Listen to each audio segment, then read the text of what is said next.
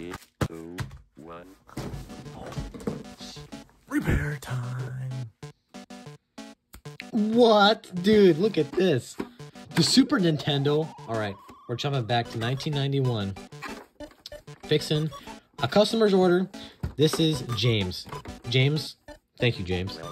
He sent out his Nintendo SNES. He wanted me to do a complete full refurbish of it. So my plan is to replace the caps, as well as the power input adapter in the back. So we'll get that fixed up, and this will be a complete restoration.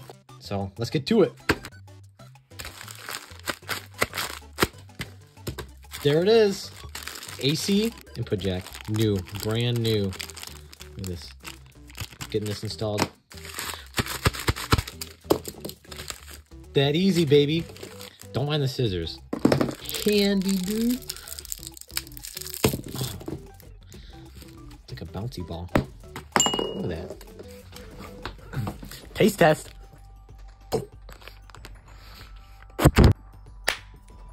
Let's open her up. So, if you've never opened an SNES before, we have 2, 4, 6 screws that need to be removed. The bit that we'll be using is the security bit. I have mine as a 4.5. Look at that. And we're just gonna zoom away at these. Uno, dos, seis, cuatro, cinco de mayo. Flip her over. Money shot. Oh my god. What is this? That's dirty. Alright. We're gonna take off our ejection cartridge ejector. There we go. Tweezer time. Sprung. Next, stop. What? Put you back on. Next, let's move the Phillips head screws. We got 2 here, here, and 1 under. All right, then we can remove the shielding. Oh my, look at that hair. What the fuck?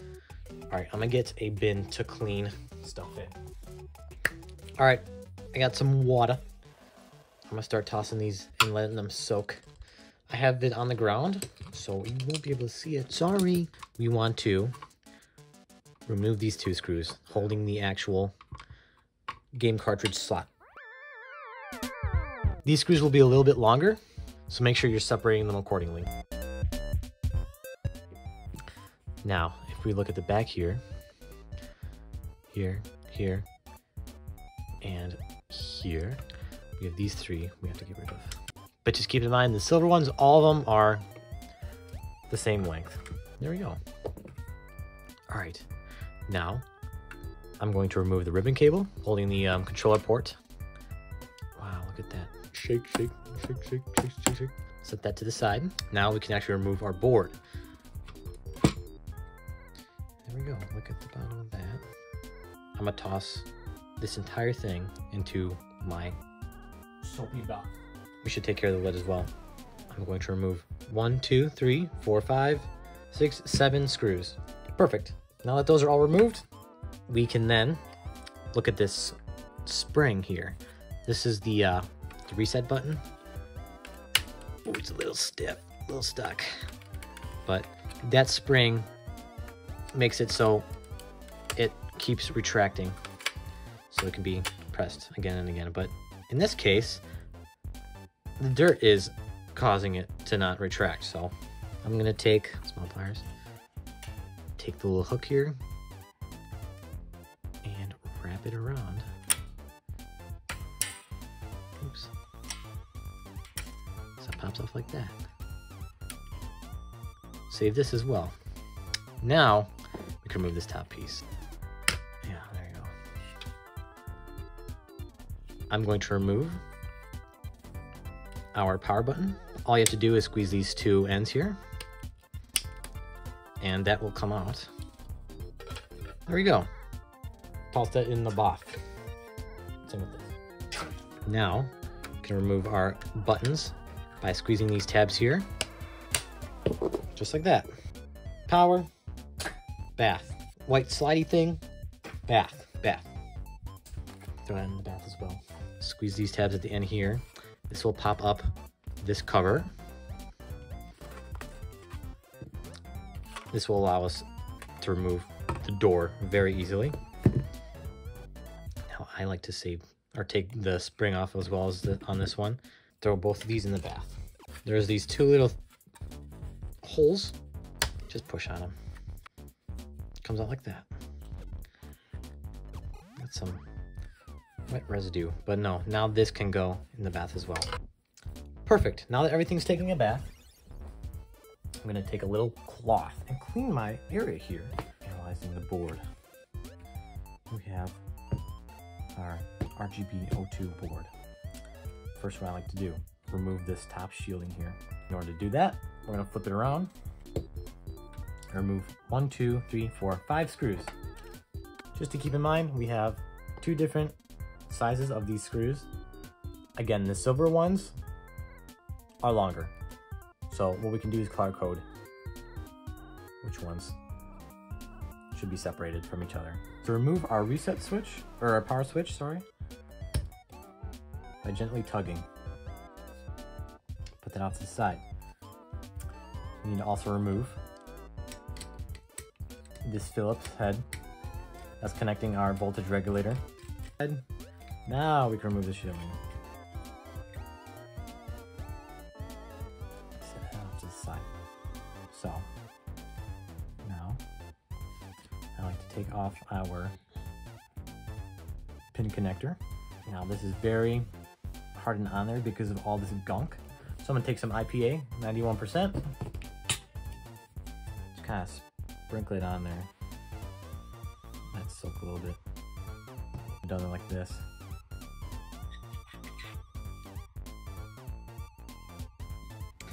All right, we're finally back. So after some research and a good 30 minutes of trying to get this loosened up, it's all just one piece. The RGB boards must be completely different. So far, all I'm used to are the GPM boards. And we have this. This is under our pin connector, so we can take this off and remove and clean it. But the RGB boards are completely different, and I had no idea. So thankfully I did some research before I started really prying at that damn thing. What I did was I took my solder pump and I just took the back pins all off. I just suctioned them all off. Do that if you have an RGB board. If you do not, what you can do is just remove those two silver screws, then you're able to remove the pin connector, shimmy it off. This is what I've been used to. Now that we know that, let's give this board a nice good old scrub. I'm just gonna take my toothbrush and trusty IPA and lather that baby up. Don't want to bend that. I also like to periodically damp or press the cotton fibers from the cloth into and scrub around.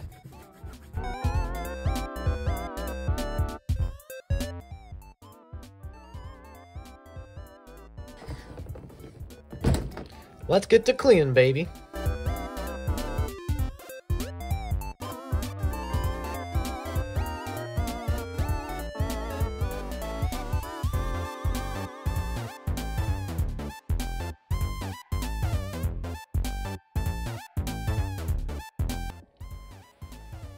All right, now, before we take off the caps and replace this back panel, I want to test it. We never tested it. So let's make sure this thing works, and we'll actually get back to recapping and getting that done. I spent a few minutes cleaning this bad boy, and I'm gonna show you guys me actually reinstalling this to the board. So let's do that. Let's see if we can line these. Oh, there we go. Check to make sure we have all the pins in. Looking good. Let's solder it. All right, I'm gonna grab my flux. Apply a little bit to this. Now we can come in with our soldering iron. Got a little mini guy here. All right, we are done with that. Not bad. I'm gonna get some IPA. I'll get to cleaning it in my back here. And we can now test it.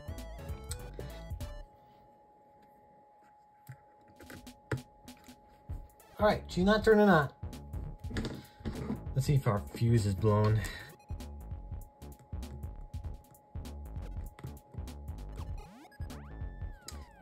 I think I know why. It might help if I plugged in my, oh my God. Now let's check if we have power. Would you look at that? We got our 13 volts. We got light. Let's turn on the TV. Super Madden, oh my God. Plug that in. Possibly the best Super Nintendo game. All right, it works.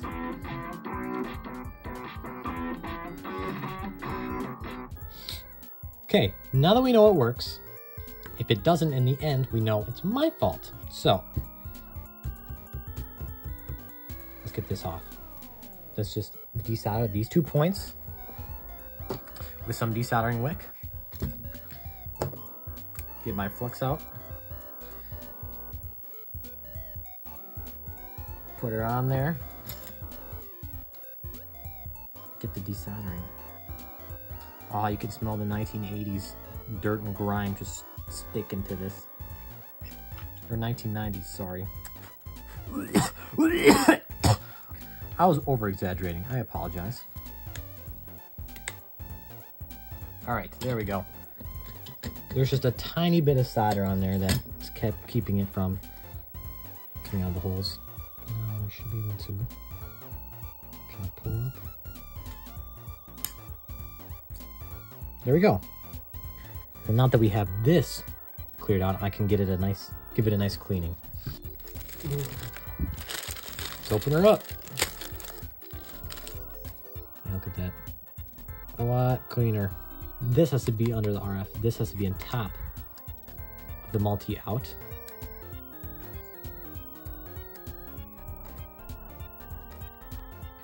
And you also have to pry these up. There we go. Tacked with that solder.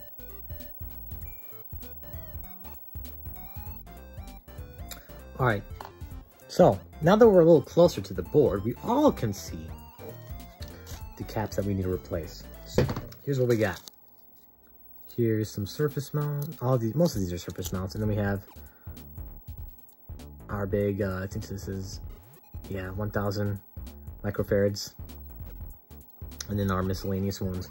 So I'm gonna put this in my little drawer right here. So we have a 2.2 50 volt down here. I'm gonna turn on my heat gun and we are going to remove one by one. So I start with this 2.2 surface capacitor.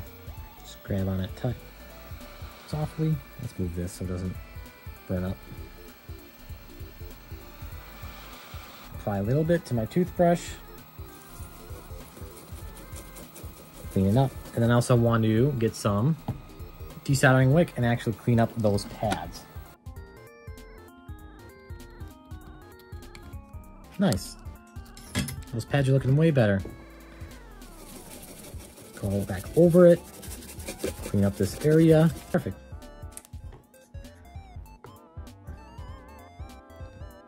Apply some flux. Some fresh solder to the pads. Not too much, don't need much. Turn my heat gun back on. Let's apply the new surface capacitor. Oh, I'm shaky. All right, I like that. Nice. Give it a final cleanup. And that is one capacitor replaced. Move on to the top ones. Finally got these two in. Let's get some IPA. I'll do maybe a few more on here for you guys.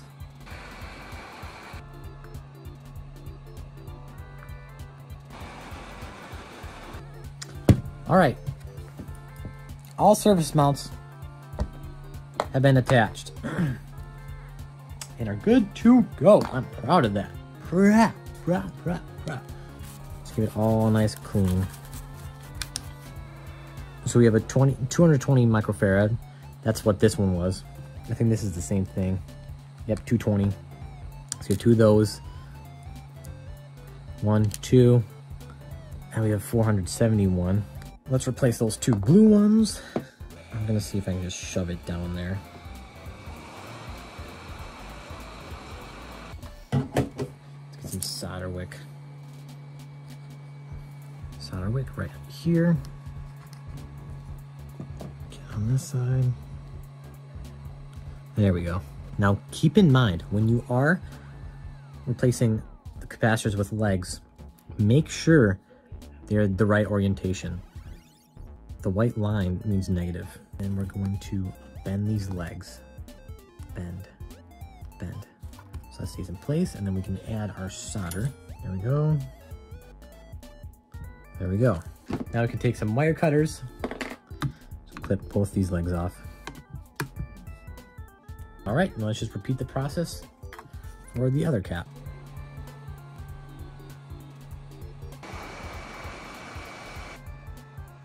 There we go. Next, I'm gonna add our 1000 microfarad. Solder wick is our friend.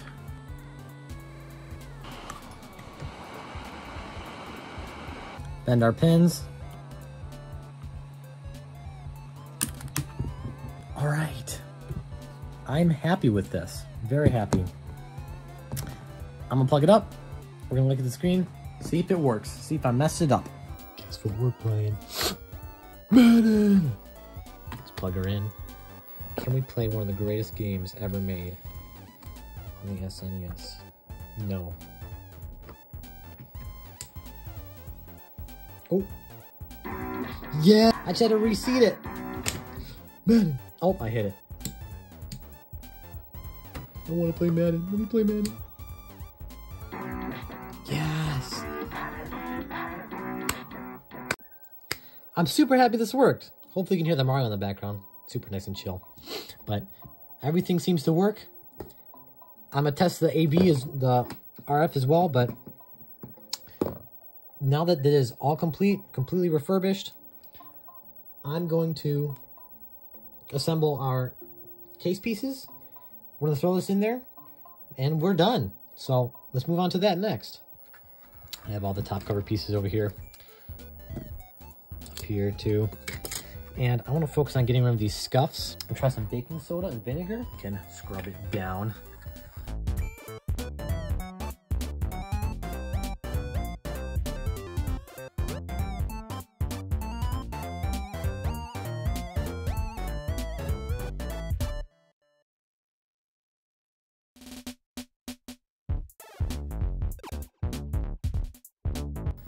All right, that's looking really good. We can do one final clean down once we get everything assembled. It'll also be a lot easier to put some elbow grease into it. So we're gonna flip this over and we're gonna start assembling. So first we're gonna put our buttons in there. Go in here, the one with the big square, that's our power button. And all you have to do is just push the tabs in. There you go. Just like that. We might as well put this little piece on. It's the back part here. It just clips in, just like so. All right, so our door, we want it so that the spring is facing the little part under the door. So it's flush like that. And then that little hole is where we put the arm of the door. Just like that, so it just sits there. The top SNES logo. Pop it between the two slide-in buttons.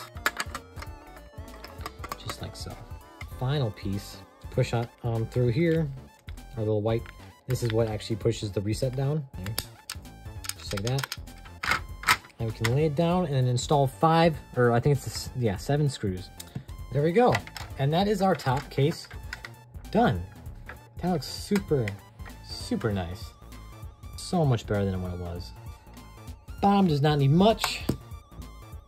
All we need to do is just put in this little, I guess, bolt holder. I don't know what you call that, but that just sits in there like that. And then our little drawer, the exit drawer, pop in like that. Let's get everything put in. Next, I want to move on to this. What is this? I'm gonna squirt on it. All right, with all that said and done, I think it's ready. I think we're ready to squirt on it to put this bad boy together. So off camera, I put both shielding on for the heatsink, as well as this that sits in front of the pin connector. And I did a little bit of tidying up. I also cleaned with the IPA at the bottom of the motherboard. So, oh, as well as the controller port. I completely cleaned this up off camera. So we are ready to put it together. So first, motherboard. Place it in there very gently. We grab 2 silver screws in the back.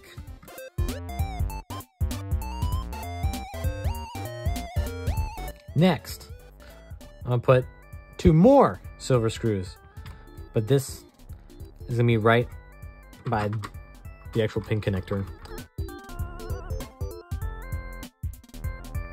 Next, we're gonna do the eject button. Fortunately, I was still not able to get this residue off. It's completely stained inside the actual plastic. So thankfully, this is all gonna be hidden, but this is hardly noticeable. It's a lot more noticeable on camera than it is in person, so I'm not too worried about it. Now for this, we want tall, or the long arm to be inside the consoles like this. Put that on, and find the little hole at the bottom, and just shimmy, shimmy, shimmy it in. There we go. Just want to push this in a little more just to make sure. Next, we're gonna add the switch. Nintendo Switch.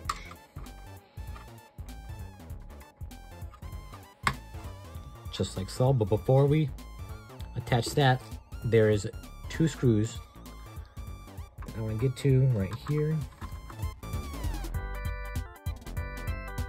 There's also one we need to account for in the back here. Finally, well, not finally, we can add the switch on then. Now, we can put the controller port in, insert the ribbon cable under the eject button, just like so. It just slides in very nicely.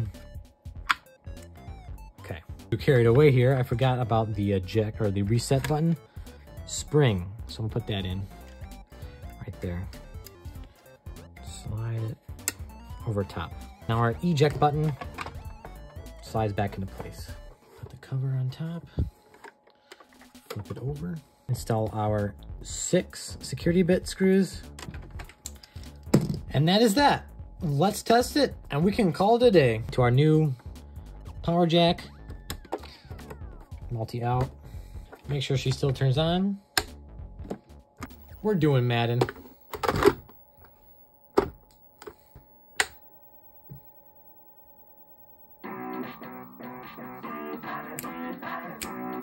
She works.